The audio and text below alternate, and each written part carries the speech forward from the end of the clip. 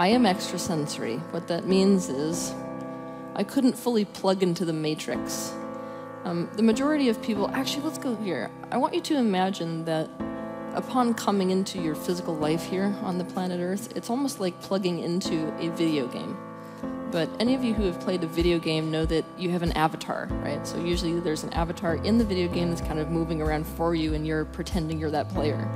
But in this time-space reality, coming into life is a bit like you become the avatar and totally forget the aspect of you that's sitting on the couch. And that actually benefits source consciousness. That benefits the process of expansion for that forgetting process to occur so that you can fully engage in your three-dimensional life here. When I came into this time-space reality, I opted into several influences which made it so that that filter was broken.